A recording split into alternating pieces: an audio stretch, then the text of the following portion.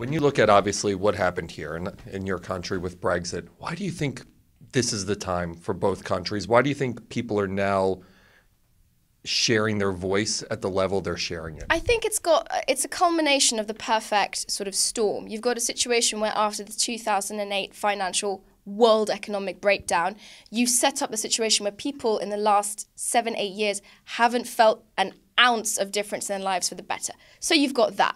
Then you've got 65 million people who are fleeing war-torn nations, wars that started about 6-7 years ago, flooding into Europe, flooding into America, wherever else it might be, to seek refuge from horrific situations. I know, I was born in one.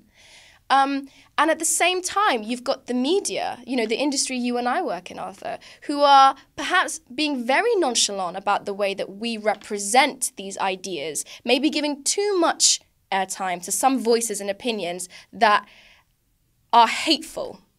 So you get this perfect storm of all of these things running together. And I understand why you would be scared, but for goodness sake, people, put your fear in the right bloody basket. It's not the immigrants, okay? Like, just think about it rationally.